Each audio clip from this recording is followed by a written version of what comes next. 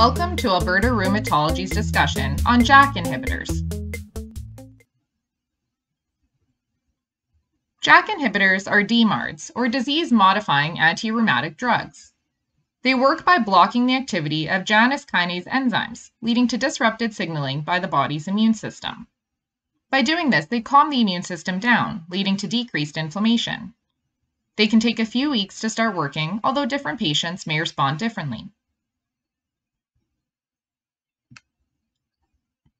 There are a few JAK inhibitors currently available, including tofacinitib, baricitinib, and upadacitinib. The typical doses are listed here, and they are all taken by mouth. There are many benefits to JAK inhibitors, including decreased swelling, improved pain and stiffness, improved day-to-day functioning, and a reduction in irreversible joint damage.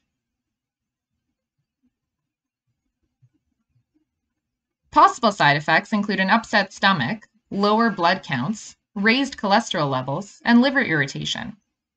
There's also the risk for serious infections and blood clots. There are a few things to remember when taking JAK inhibitors. You may need to remain on methotrexate to ensure that the inhibitor works as best as it can. You should watch for a fever and skip your scheduled dose until you're feeling better, although it's always best to check with your doctor if you're unsure what to do. It's important to go for regular blood work to monitor for any problems.